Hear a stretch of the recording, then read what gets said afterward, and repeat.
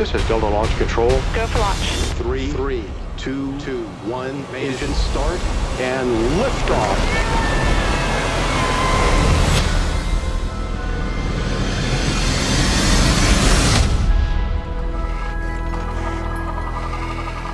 Yeah, it's only a robot, but she becomes a family member.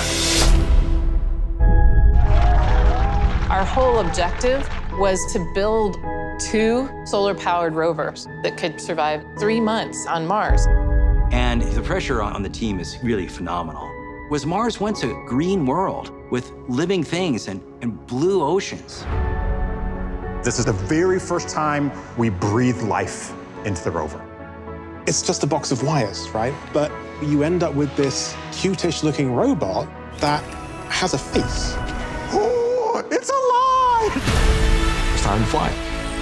Ladies and gentlemen, you are privileged to be in one of the most exciting rooms on Earth at the moment. Rover diary.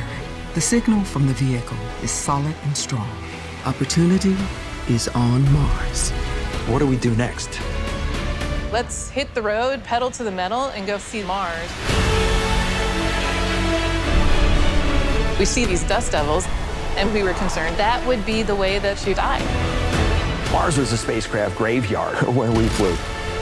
I don't think anyone expected the rover to survive all these disasters. You get this feeling of we're basically invincible.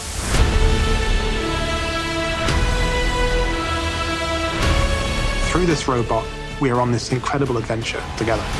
Humans are capable of forming a connection and a bond to a robot. She rewrote the history books. Good night, Opportunity. Well done.